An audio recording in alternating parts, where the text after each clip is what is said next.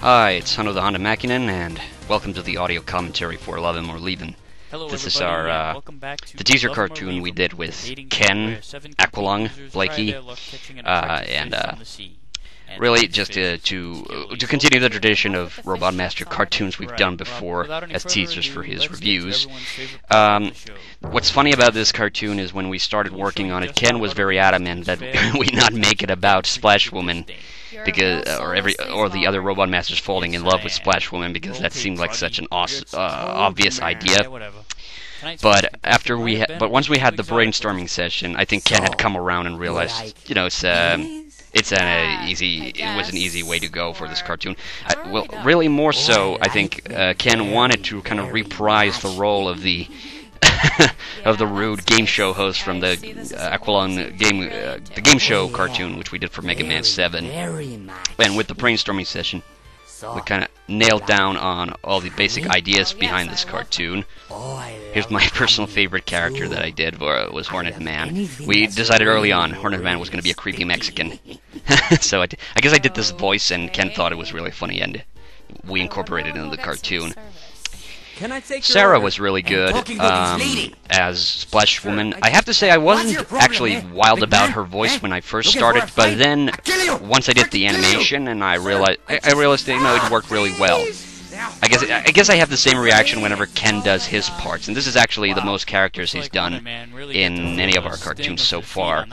And he did a good job too. And it's funny because, you know, even with Ken, whenever I do his parts in the script, they never turn out quite the way I expect them, but, you know, it's never a bad thing, you know, it's a little bit of creative freedom. It goes a long way. And this was Ken's second character, Concrete Man.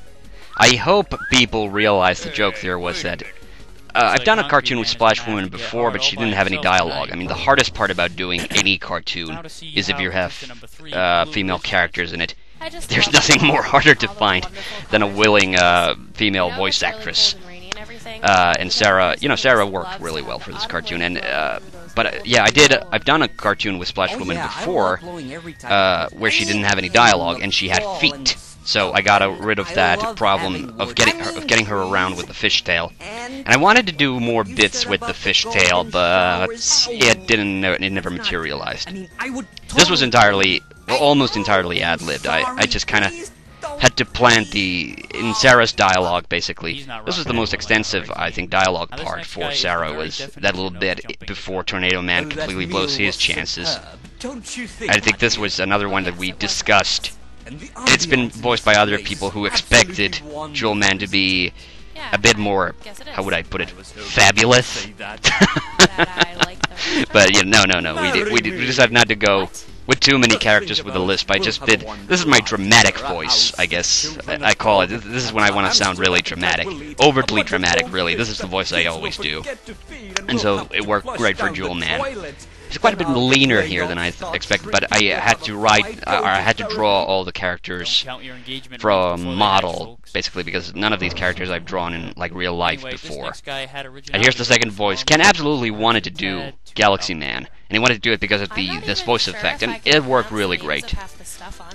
I think the hardest part about making these Robot Masters distinct. Also, this is probably my favorite set. This is my favorite setting for a cartoon, because I'm such a sci-fi geek. Of course, I had to have a TIE Fighter and the Enterprise flying in the background. I was gonna have the Death Star here too, but it was too hard to animate, so I just left it out. And finally, a classic cartoon bit.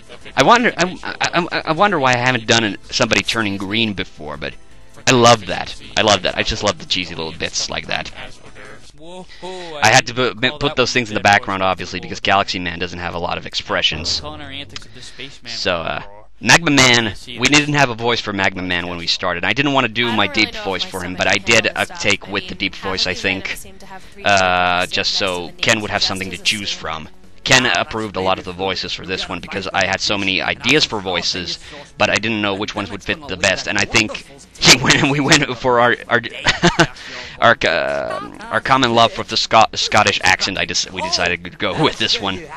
Oh, this bit, Ken actually thought of this bit when we did the brainstorming session, and Wiley, again, Ken always wants to put Wiley in the cartoon. I always try. I don't think about Wiley enough, I guess, in my cartoons writing, which is why he always tells me, please put Wiley in. But anyway, oh, this is a familiar voice. I dare anyone to recognize it.